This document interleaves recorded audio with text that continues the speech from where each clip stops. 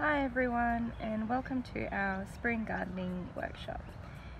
Today Emma will be taking you through a variety of topics on how to get your spring garden going. She'll be going through composting, companion planting, pests and disease, how to get your garden bed going, and getting a good soil mix. So we really hope you take something out of this workshop, and I'll let Emma take it from here. So what we're going to look at is how to prepare your garden bed. So if you have never done any gardening before, you've got a grassy patch in your backyard, or you've got an existing garden bed there that needs a bit of renewing, we're going to go through that. So first of all, if you've got an existing garden bed where you might have done some veggie growing before and you're looking to revisit that, you might have let it go a little bit fallow and you're wanting to renew that. What you can actually do, and I've actually done that here. So this garden bed, I've been here for about 2 years now. In Taramara, and basically I've been building up the soil in this bed. So I tend to follow permaculture principles as much as I can, which is not doing a huge amount of digging. You're relying on the soil and the worms and microorganisms in the soil to actually do that work for you and to create that beautiful soil. So you don't want to disrupt that too much. And basically what I've done here is I've just taken off probably the top 5 centimetres of mulch, which is really dry and brittle, and the previous season's plants have really taken all of the nutrients out of that soil. So I've taken that off, I've popped it in the compost heap because you don't want to waste anything coming out of the garden. And what I've put in here is a really lovely mix of compost. I've put some worm castings. If you have them, don't worry if you don't, just a good quality compost. Now, if you're starting out afresh and you haven't got a compost heap, perfectly fine to buy compost from your nursery or hardware store. That's totally fine. But I would work towards trying to have your own compost, because really nothing replaces the compost that you can create at home. So I've just mixed, put a bit of a mix together. I threw some rock minerals in there. Now, I haven't done that previously, but a lot of people have success with doing that because vegetables can be really, really hungry. So the better you prepare your soil right at the beginning, you shouldn't have to add any fertiliser as you move along. So vegetables like zucchinis and tomatoes are really, really hungry plants. So you need to have that nutrients in there at the start. So all I've done is I've just thrown a really nice mix of soil in there. And what I will actually do is, for some of my plants, I'll make some rows and I'll put seeds in there and let them grow. For other ones, and I'll show you in a little while, some of the seedlings that I've been growing that I'll put in. In here, what I'm actually going to do is probably put some microgreens. If we move the camera a little bit, you can actually see, let me move it around a little bit just to see the beds. You can see here, this is actually really a greens bed. So this is gets beautiful morning sun. And then in the afternoon, it goes into shade. So it's actually perfect for, that's perfect there, yep. It's actually perfect for all of your spinaches, lettuces, Asian greens. They just love it in here. And in here, I'm probably going to put some microgreens and some little salad pickings. And literally they will spring up in the next week and be ready for me to pick probably in 3 or 4 weeks. And then I can keep renewing that. So when it gets really hot in summer, the microgreens will probably die off and I can put some beetroots or something in here. One of the plants that I'd really love to highlight is this one here. And this is a perpetual spinach. You can see a little bit of it there. And when I first started doing my edible gardening, I really loved the fact that for a lot of the annual vegetables you look at, like baby spinach, there are perennial varieties, which basically means that they're available year round. Now, these are a tiny little bit tougher than a baby spinach, but if you pick the leaves, you can see one here, pick the leaves when they're really young, they taste exactly the same. And this just keeps on growing. You don't have to keep growing seedlings. It multiplies and it's a beautiful plant. So again, that's coming back to permaculture, where we try and put perennial vegetables in so that you're not having bare space and you're not having to repurchase and buy plants as we go through. So that's that bed there. So what I will do is I'll put my seeds in there, and then I'll put some of this lovely mulch that I've got here. Once the seedlings come up, I'll just cover them with that, and that'll keep them really lovely and moist throughout the hot summer. I've also got netting that comes over this bed, and that really protects it from the insects, which we'll talk a bit about later on. But most of my other beds don't have that on there, so I tend to have to be picking off caterpillar eggs and little things as I go along. So that's if we're doing an existing bed. If you're creating a new garden bed, I'm a big believer in what's called sheet mulching. And basically what that is it means that you don't have to dig up your grass. So if you're laying down onto grass that's got that really tough couch grass, which is really hard to get out, you can actually wet cardboard or newspaper, lay it on top of the grass, and then build your garden bed around that. So if you can leave it as it is, but if you want to put bricks or stones around it, you can do that. And then you just build your layers on top of that. So we've gone into a little bit more detail in the handout, and you can just Google sheet mulching and it'll actually tell you how to do it. So I could probably do a whole webinar just on sheet mulching, but that's a beautiful, cheap way, you know, to layer it up. So it's a matter of putting your cardboard, your compost, you know, some sort of green mulch material, and you layer it up until you've got a beautiful sort of lasagna system going on. Put your mulch on top, plant your little seedlings into it, and they are fed throughout as the layers start to break down. So that's a really lovely way to do that. If you're filling a garden bed that you've got there already, again, put your mix in there. You probably just need a little bit more than I've put on here. So what we might do, we might just go and see if there's any questions. Hold on to your composting questions till the end, because I know that was a little bit difficult to hear. So we'll go through that again at the end. So Karen's just going to have a look at if we've got any questions there so far. I hope I'm not talking too fast. There's a lot to get through. So I'm conscious of giving you a really good snapshot. No questions? Doesn't look like there's any questions. Guys, if you have any questions for this section, please put them through now, or you can wait till the end and we'll do a longer.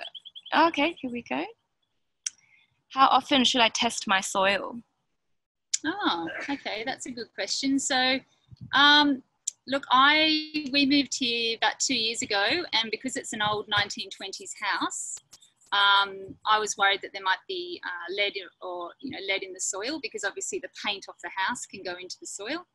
And so we got it tested and it was fine. But I wouldn't think, unless you're doing any kind of major works on the site, I wouldn't think that you really need to, be testing your soil. If you're talking more about pH, so that what I was talking about there's actually a soil testing service that only costs $20, and you can actually take soil samples from all different areas of your garden and send those off, and they'll tell you what sort of heavy metals you've got in your soil, which is really valuable, especially for edible gardening. So I can put that into the handout as well and let you know. In terms of the pH testing, which is basically, you probably want to do that every time you're renewing your garden bed. So I must say I don't do it too diligently, because I'm lucky I've built up a really nice rich soil with lots of worms going through there. So I know that the castings will be in there. But if you're starting out, you want your pH probably to be around 6.5 for vegetables. I wouldn't get too hung up on that. When you're starting out, don't get too worried about testing your soil. If you put that mix in that I've talked about and really have that rich compost and some of those other things going in there, that will be just fine. I can see there's a question on rock minerals. So yeah, look, any hardware store, I won't name names, but you can probably guess the big hardware store. You go in there, it might be called rock dust or rock minerals. As I said, I'm only using it for the first time this year, but I have heard from a lot of people that they have a lot of success with using that. And it's really just, some of the hungry plants need a lot of those extra minerals, and it just gives them an extra boost. But by no means do you have to have that. If you've got really rich compost, or even blood and bone or chicken pellet manure from the hardware shop, is totally fine. So we've got quite a few questions about netting. So what kind of netting would you use, and where would we purchase them? Yeah, so look, again, I could probably do a whole session just on creating these netted garden beds. So I might get Karen just to pull the computer back a little bit, just so you can see what this garden bed looks like. And basically what I've done is I've just got PVC pipe from the nursery, and you just work out how long you want that to be. And I've actually just got some metal rebar, which is just metal rods. I put them in the soil, put the tubing over the top, and then you do it and stretch it over. And this is all purchasable from, as I said, your local hardware store. This is netting just vegetable garden netting. You've got to be careful you don't get the holes too big because it can actually catch small birds. So make sure you get one that has that is for vegetable gardens.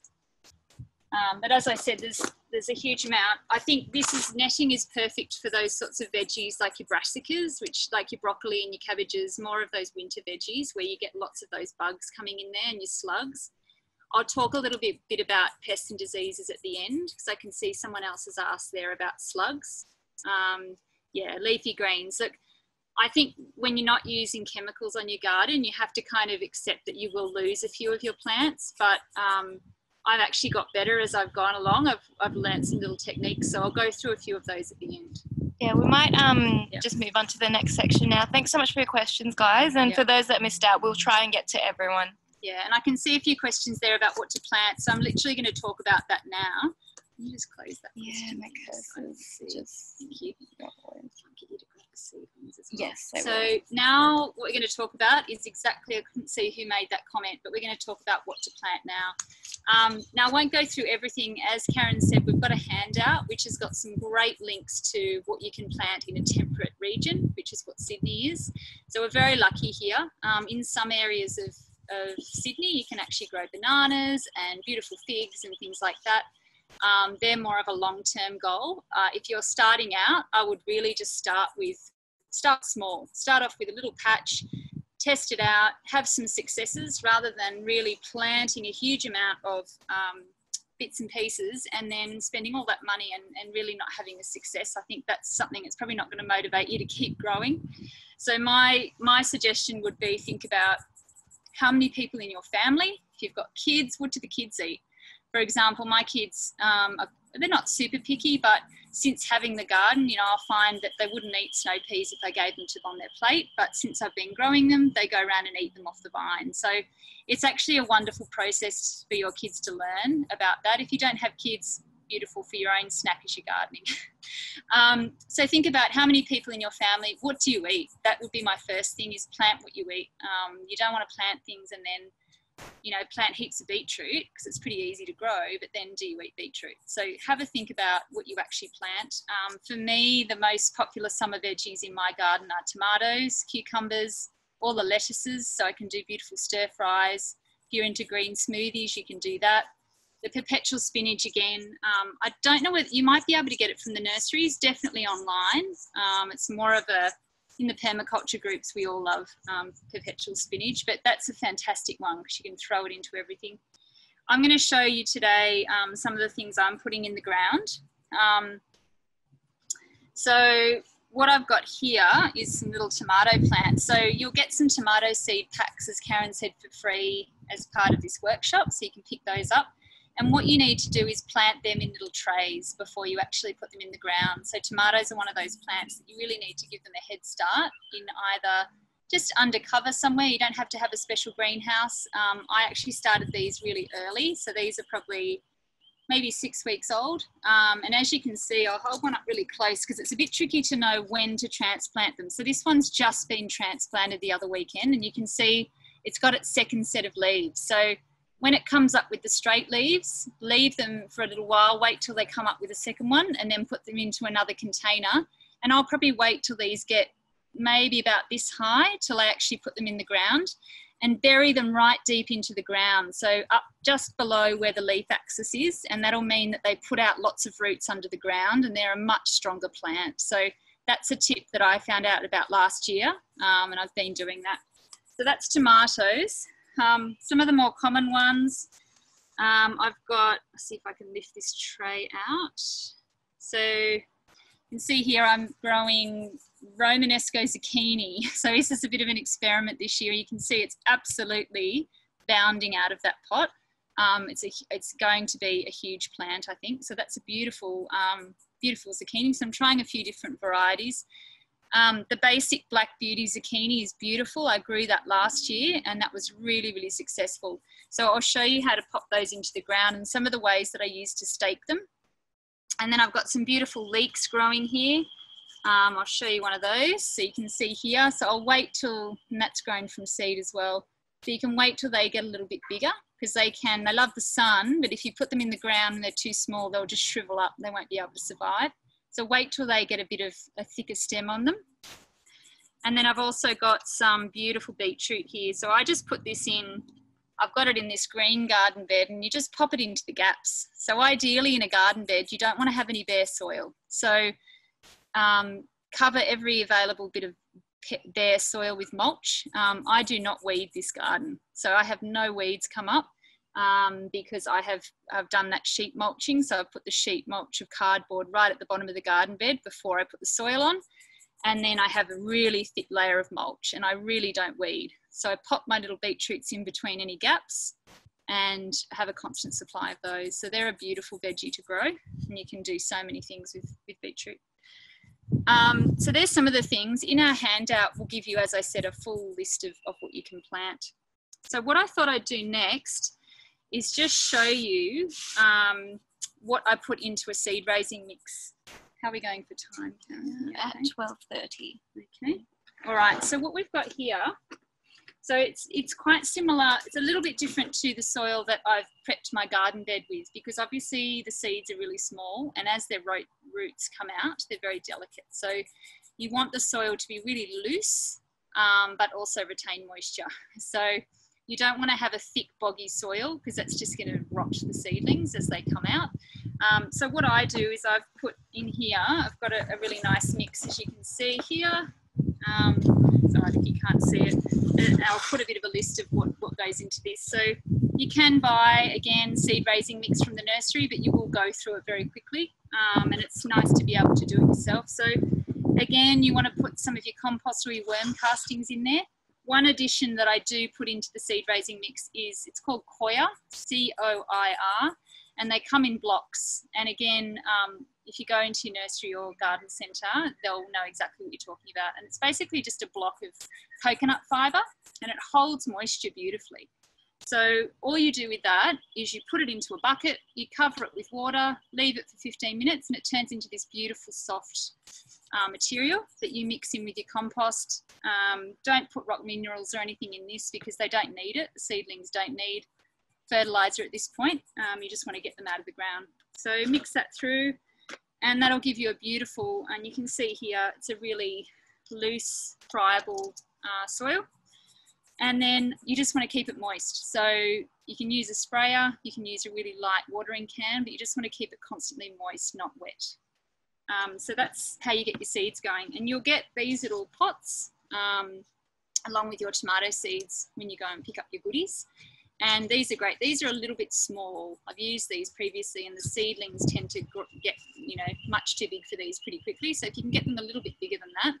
And these can literally, the roots will actually pop out the bottom, and you can just plant them straight into the soil. So you can see here, once I've got my seedling in here, you just plant it straight into the soil like that, and then just cover the edge up, and the plant will just keep on growing, and the pot will break down. So if you've wondered about how these work, that's how they work. If you're transplanting them, obviously you can just shred them up and put them into your compost once you finish with them. Like tomatoes, obviously you have to transplant them again. You don't want to put them straight into the soil. But yeah, don't get too hung up on all the details. I think the most important thing is just, experiment. Not all my plants survive. I'm not a perfect gardener. I think that's half the fun, is just trial and error. So I've also, if you're wondering why I've got this Hessian sack here, I prepared this soil probably about a week ago, and I've just put the Hessian sack over here just so the worms can do their job and break all the soil down nicely for me. So that's another trick someone told me, because if you have bare soil, obviously the sun's just going to dry it completely out, and that's not what you want to be putting new seedlings into. All right, so before we move on to trellises and stakes, is there any other, let me see if there's any other little questions there. Yeah, guys, if you have any questions about that section, please just put them through now. Just have a look and see. What is the easiest fruit or veg to start with?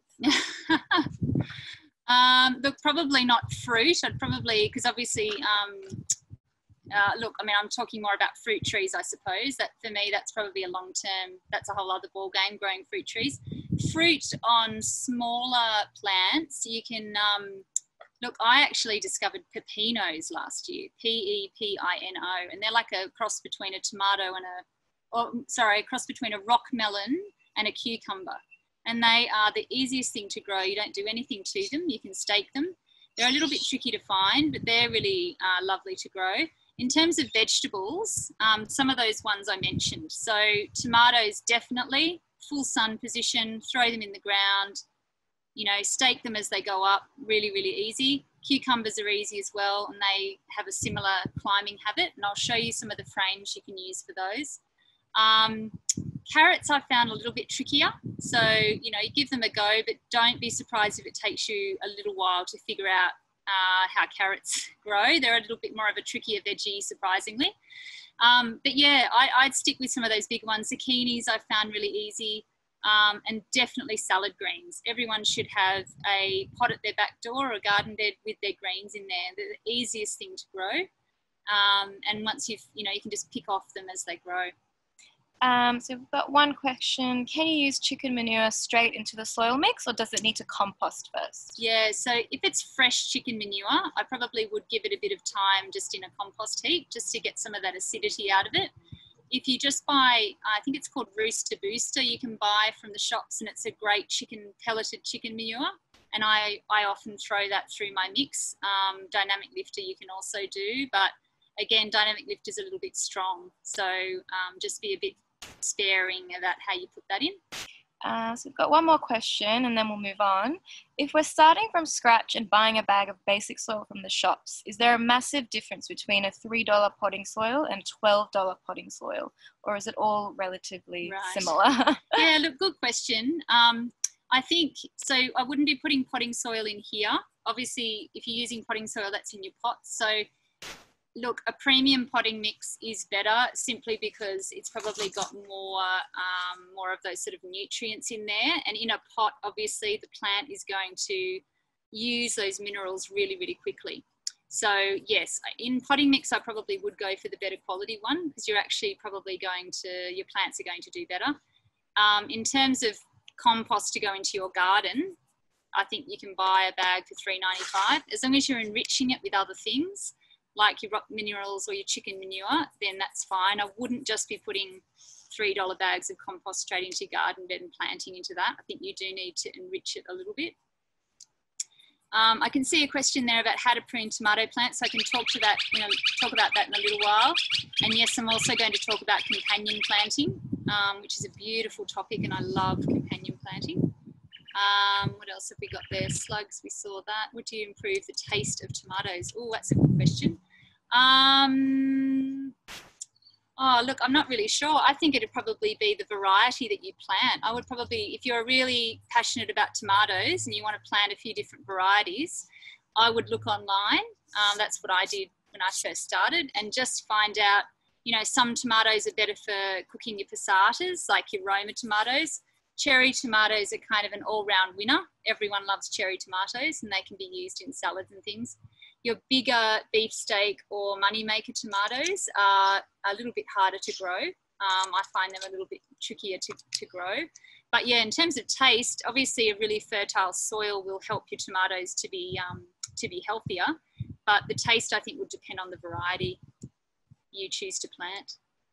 All right, thanks Emma, and thank you everyone for your questions. Great questions, everyone. Yeah. It's wonderful to see everyone so enthusiastic. So what I'm going to do is I might be able to just push the screen up a little bit. Yeah. I'm having a bit of trouble with the cursor. All right, so I'm just going to move back here. We're just going to look at some of the ways that you can actually train your tomatoes and your cucumbers. Can you see that, everyone? Sorry, I'm just having a bit of trouble with the cursor. Put it up a little bit like that. Okay, so what I'm going to show you over here, everyone can see, is I've got I've got some, that's just broken off there. I've got some very wilted broccoli there because it's very hot here today. So I've got two techniques here, which I can show you. So this is a simple trellis. And what we've got here is I've just made a trellis out of some stakes here and just put some wire mesh behind it. You can buy trellises ready-made, but I do like to try and use things that I have around already. So I've popped this up. I think I'm probably going to trail some beans up here and maybe put some cucumbers on the other end. So this is a full sun position. So you want to put things here that love that full sun. This one here, I'm actually going to put a zucchini on. So I've also got another thicker stake here, which I'll just show you. So I'm going to pop this in the ground. Now, this is an interesting thing I thought I'd share with you is that you can actually stake zucchinis. So I don't know whether people actually realise that. Like, zucchinis tend to grow like a pumpkin. They sprawl all over the ground and grow all over the place. I actually had great success with staking them last year. So I'm going to use, they are a big plant, so I'm using some really tough stakes this year. And what I'll do is I'll actually just pop this in here. So this is quite a big pot. So I'm just going to dig quite a decent little hole in here. Can't actually see, but I'm just going to pop that in there. And then I'm just going to put the soil back around it. And what you'll do, make sure that you've got your plant not too close to the stake, but just close enough that as it grows, sorry, we're just coming a little bit closer. So you want to sort of have your leaves so they're just sitting against the stake like this, and then let them grow up. Once they get up sort of halfway, you can start using some twine or some simple stockings. Make really good ties because you don't want to break the delicate stem. And that will just go in there. Now, with a particular thing with the zucchini is you do need to be a little bit vigilant about tying it to the stake because it does grow quite quickly, and the stem gets very, very thick. So what you'll actually do is as it grows, with each new set of leaves, just put a new tie around. And then what will actually happen is you'll have a really thick stem coming up here, and all your zucchinis will just fan out from the side of the stake. You don't have to do this if you don't have a lot of time in the garden and you've got more space. Just let them roam. But you'll find that you may have more problems with powdery mildew if they're along the ground because there's not as much air circulation. When you're growing against a stake, it lets the air go through, and I find you have much less problems with that. So that's your zucchinis. Now, what we might do is we might move on to pests and disease because I'm just conscious of time, and I know some people wanted to know about companion planting. So this is a beautiful topic, and I think an essential with anyone that's trying to garden without using chemicals. So what I've got here, we might just move the computer so you can see this beautiful nasturtium back here. So over here, we've got a lovely plant growing here. And what I've actually done, which is a bit of an accident, but it's worked really beautifully, is I've got the nasturtiums growing at the bottom here, and then I've got these beautiful snow peas growing up here. I might just pull back a tiny bit. And you can see that here. So the nasturtium is a perfect companion plant, and this one actually attracts bees and butterflies so that they can actually pollinate your garden. But it also deters a lot of pests. So some pests don't like the smell of the nasturtium, and the same goes for marigolds. So I've popped a little marigold in here, which you probably can't see. It's so tiny. We'll go back over to the table. And what you'll find when you're planting companion plants is that it just gives you beautiful variety in the garden. So kind of some gardening techniques, I suppose, you're just planting one whole plant in a garden bed. And what that actually does is create, you know, a feast for any butterfly or bug that's coming past, because they just, you know, see this swathe of broccoli or swathe of lettuce and get stuck in. If you break up the bed, you know, maybe you have some beetroot seedlings in there, you put some nasturtiums and marigolds in there, what you'll find is that they will get a bit confused. So they may, you know, avoid your plants. So yeah, as I said, the companion plants serve a few different purposes. And we'll have a list of all those companion plants in the handout. But what they do is they can actually improve the quality of your soil, and they will actually attract really good bugs to your garden, which then eat the pests. So I will go into that in a little while, but bugs like ladybirds will actually feast on aphids. So if you leave your plants for a little while, if you do get an aphid infestation, if you can be patient, you'll often find that enough ladybirds will come and eat up those aphids. You can also get things called parasitic wasps, which actually, you know, it sounds a bit revolting, but they lay their eggs inside caterpillars and then kill the caterpillars. So and they're all attracted by these beautiful flowers. So I think if you can let your garden go a little bit, once you put chemicals in there, you're actually killing a lot of those good bugs, and you're not really improving the diversity of the garden. I'm very passionate about, you know, having that living soil with your worms. They're actually breaking down the soil for you. You don't need to dig. The bugs come in, you've got your veggies growing. So it's you know, once you get to that point, I would say this garden probably isn't quite there yet, but I'm working towards having that diversity in the garden.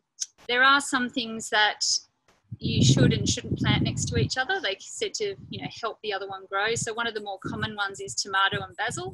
They're said to really help each other when they're grown together.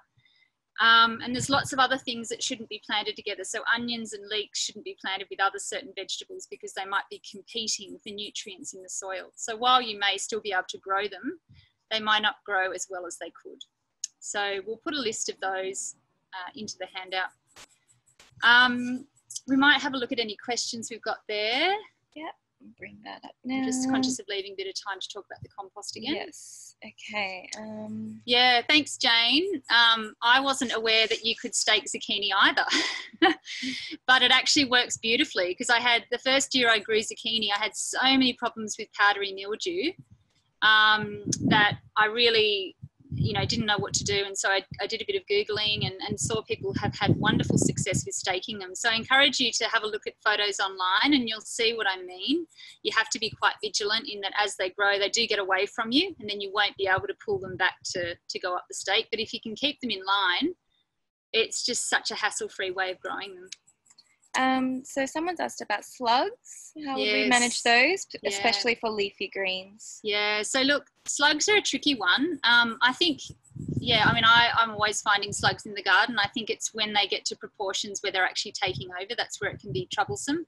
As I said, I net this garden, so that actually does prevent that. If I come out at night, I do find a few slugs trying to get through the net.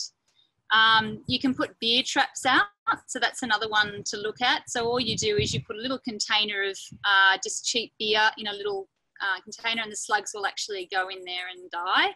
So you can actually do that, and that will actually, if you do that maybe, you know, every couple of days, renew the beer depending on how many slugs you have in there, and that can be quite successful. I must say, with my netting and picking pretty frequently from the garden, I haven't had a huge amount of problems with slugs. I think, you know, keeping it mulched and keeping, you know, maybe not crowding your veggies too much would help with that as well.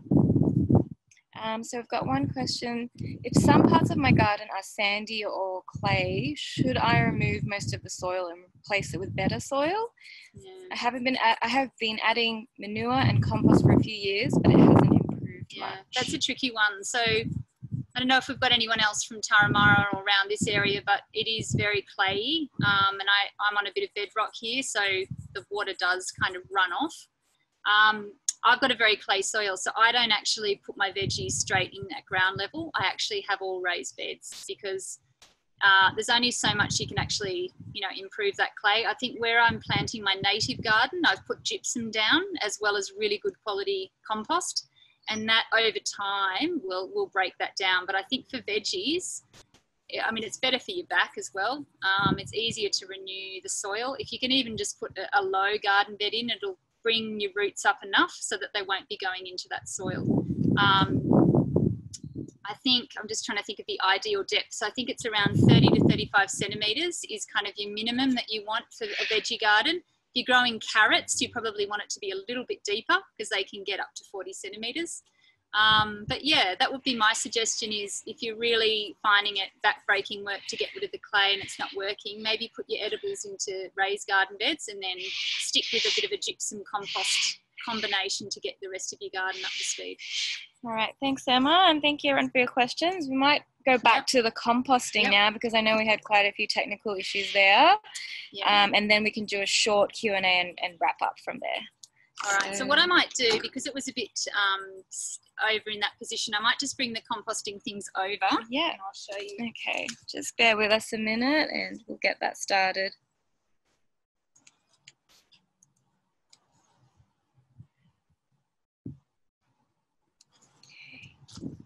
Okay. All right, so I'll just give you a little quick rundown on composting.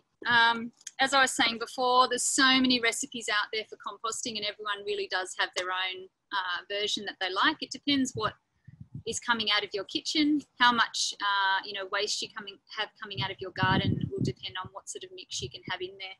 What I tend to do, a good rule of thumb, is you want 50-50 green and brown materials. So some of you might have heard, Costa and others talk about this, but your green waste is your nitrogen waste. So that's all your trimmings from your plants, it's your lawn clippings, it's your waste from your kitchen, so all of your veggie scraps. And then your brown waste is mainly your dry stuff. So it's your leaves, it's straw, it's shredded paper, waste paper. As long as it doesn't have a gloss on it, you don't want to be putting glossy magazine paper into your compost. You can shred up, old letters and, flour packets and things like that can all go in. So to start a compost, you want to put 50-50. So just pop some stuff in there, and then water and air are the other two. So there's 4 components. You've got your green waste, your brown waste. You need to spray it, give it a bit of moisture, and then aerate it. So every couple of times that you put your food scraps in there, you want to give it a really good tumble if you're using a tumble composter. If you're using a black bin that sits on the ground, which is probably the most common bin that we see, you can buy a little rotating rod, and basically it's like a corkscrew. You put it into the compost and pull it out, and that just aerates. It's very easy to do. And I think lack of air is probably one of the biggest reasons that composts fail.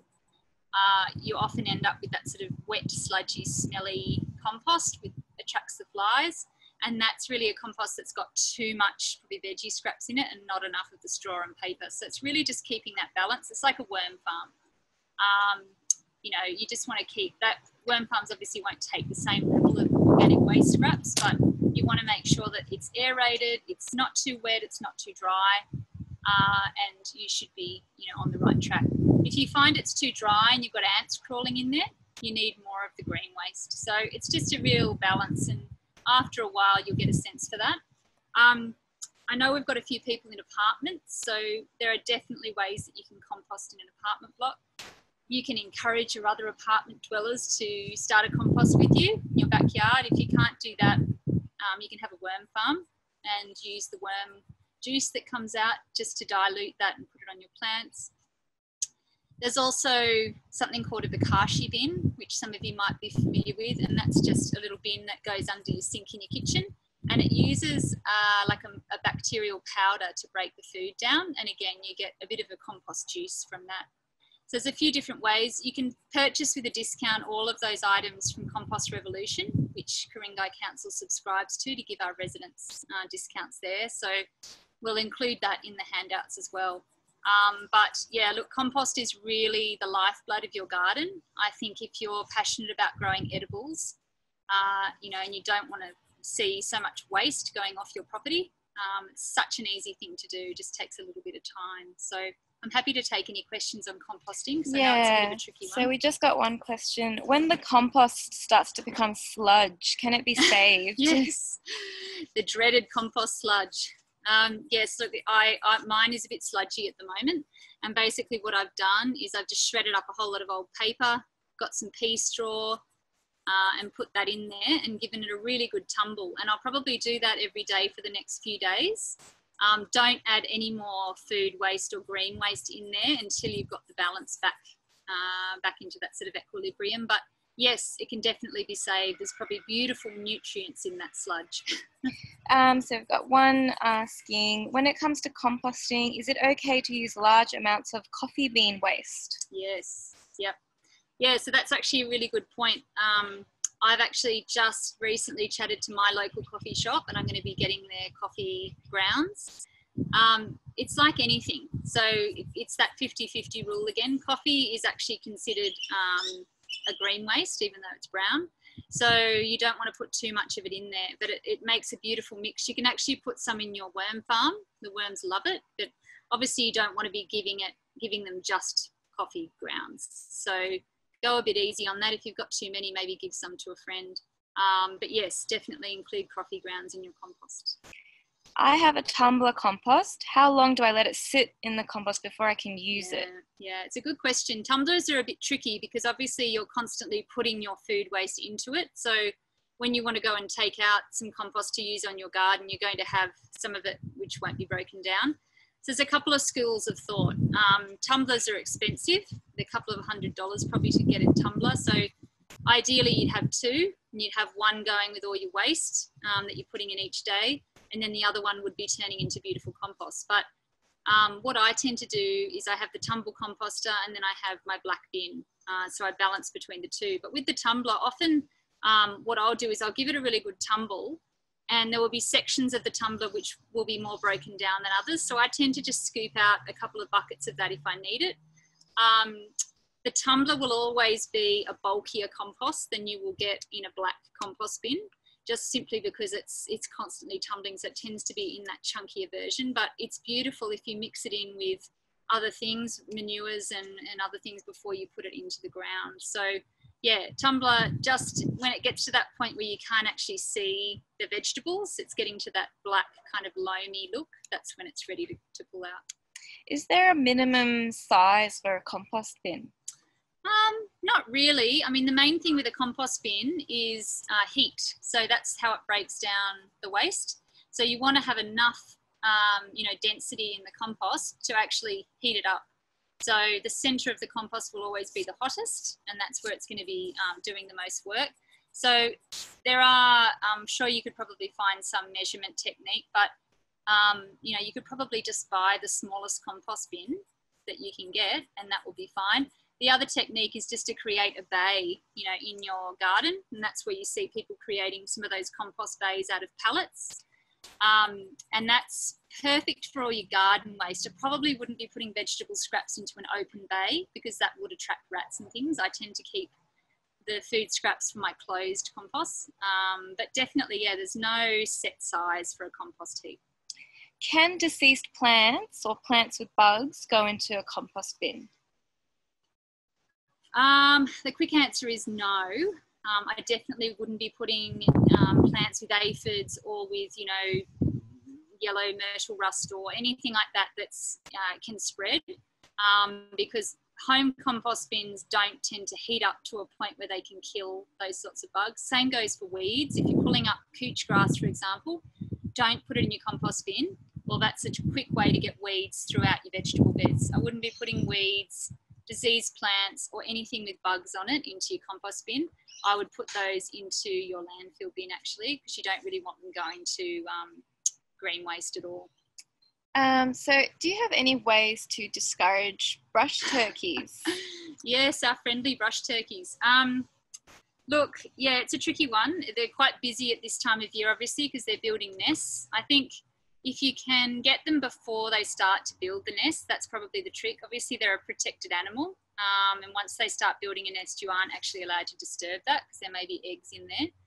And they tend to be creatures of habit. So if they, I often get them trooping through my garden, but they're not nesting here, which, and they do, they eat the bugs, they build, dig up your soil. So they do have some beneficial impacts, the brush turkeys. But yeah, if you see them scratching or starting to build a mound, I would put maybe some, some mesh down, or someone I've mentioned to me they've used roof tiles or something, or pavers over that ground. They do love loose leaf litter and the back corners of gardens against fences. That's kind of their favourite spot. But if you can catch them before they start building their mounds, that's probably the best thing to do. How do I choose between a compost bin and a worm farm at my house? Is it better to have both? Yeah, I mean, look, I've kind of got everything here because, we work in sustainability and I like to try everything out so that I can give you the best advice.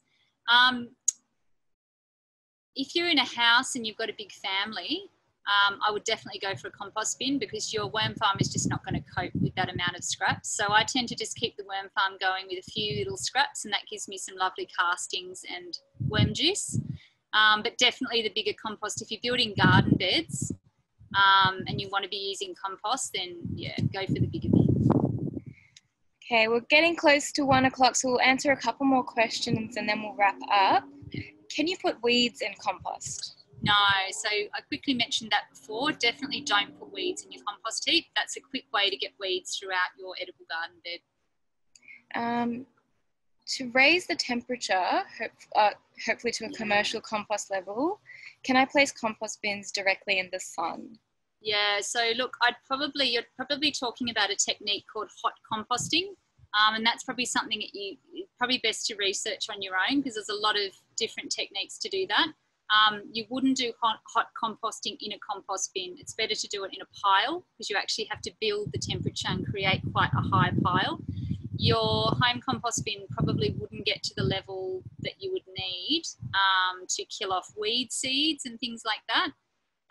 And for meat, you can put little bits of meat, but I wouldn't be putting huge, steak scraps and things in there, because it's just not going to break down effectively.